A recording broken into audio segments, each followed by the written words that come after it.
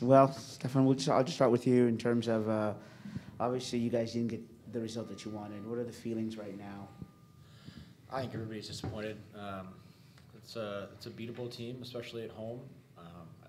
Everybody wants 3 points out of that game. I think we just got.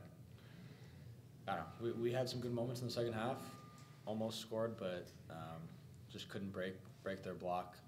It's frustrating for sure. Go to Jeremiah next.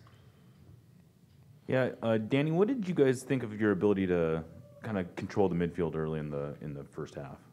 Yeah, I think the first half overall, I think me and Josh and Freddie did pretty well to get on the ball, just maintain possession. I think we need a little bit more just attacking movements up top and be able to be more dynamic, but I didn't think it was too bad in terms of possession and maintaining the ball, trying to break their lines. So we could have done better. Yeah, we could have done better, but I don't think it was too bad. So. Buenas. En primer lugar, felicitarlos por el pase a la final. Gran partido.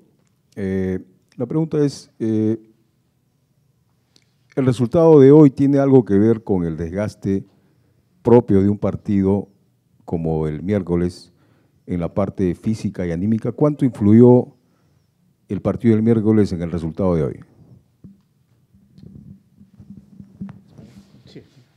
No, yo creo que obviamente el resultado no fue el que queríamos.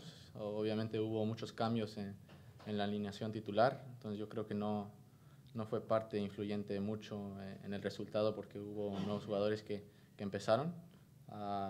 Siempre después de un partido tenemos muchos partidos esta temporada que están conjuntos y tratamos de recuperarnos de la mejor manera y no importa quién empiece, todos quieren hacer su trabajo y jugar de la mejor manera, entonces yo creo que esa no es excusa del resultado de hoy. Yo creo que entraron los jugadores que habían empezado el otro partido, impactaron bien, los que empezaron también dieron su 100%, entonces obviamente no fue el resultado, pero no creo que fue la razón tampoco. So the question was, congrats on the final, achieving the final in the CONCACAF Champions. The question is the result is influenced by the fact that the games that you had with the CONCACAF champion during the week? The answer from Danny was no. Of course, it's not the result that we wanted, but we did enough changes on the formation so people who actually started the game was fresh, and it should not influence that. Of course, with those many changes, challenges come, but at the same time, it's not an excuse. It's not something that we can take that as an excuse for the result today. Just a reminder for participants on Zoom, if you have a question, please hit that raised hand function button so we can get around to your inquiries. Any other questions here in the room? Maz, Yaisia, we'll let you grab the mic for your follow-up. Danny, I hope this question wasn't asked, but on the attacking part of it, it was just a matter of the recognition in terms of finding the spots there, or was it something that they were doing in their 4-4 block there?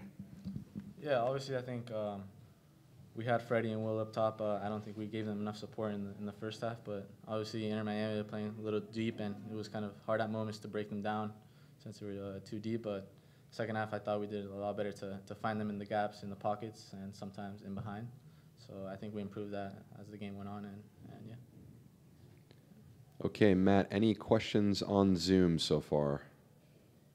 Yes, we have one so far. We'll go to Jada Evans.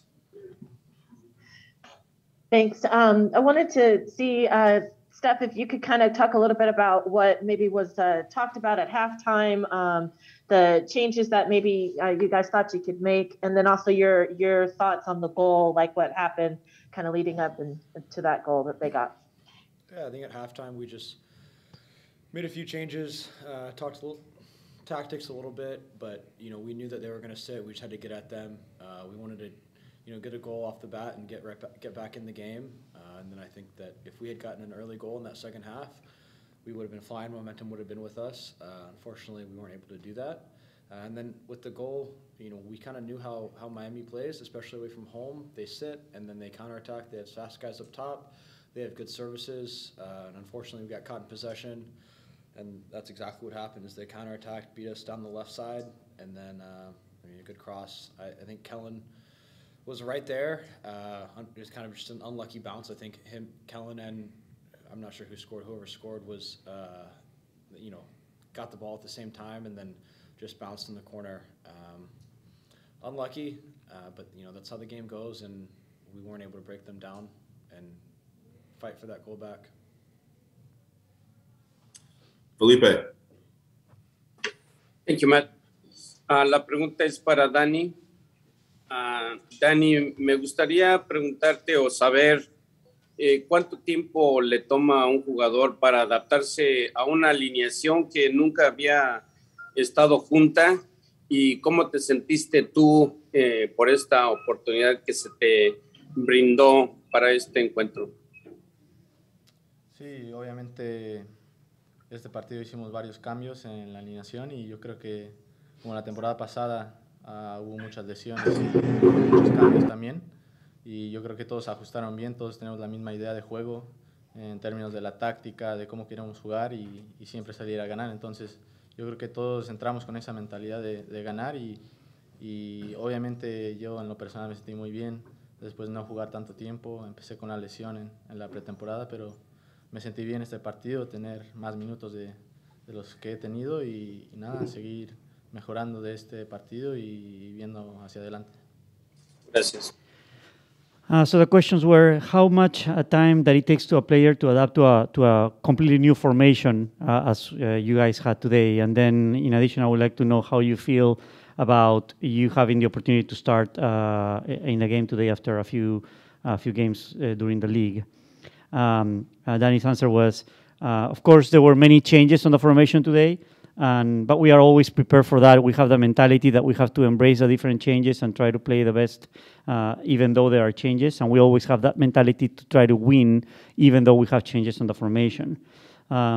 Besides that, I felt great about having more minutes today after not being able to start a few games because injuries and different other situations. So I was very happy that I was given the opportunity to start and have more minutes so I can continue to regain my form. Looks to be it from Zoom, so we'll toss it back to Alex. Thanks, Matt. We'll take one more in the room here and then let the guys go before we welcome in Brian, and that one will be from Jeremiah Oshan. Yeah, Steph, I guess if you could just sort of articulate the general feeling. I mean, because I think on one hand, it's the highs of advancing from the midweek to, the frustrations I would imagine of today, and how you go about balancing that, and how you go about moving on from a game like this, or if it's hard to move. I don't know. Yeah, you're right. This is kind of how the season goes. There are ups and downs, but for a team that is as deep and as quality as ours, I think every game we should be expecting results. Yes, Wednesday was a very big high, but like Danny mentioned before, there were enough changes within the lineup that we had energy and we had the legs, and we have to capitalize. So I think everybody's very frustrated because here every game is the most important game.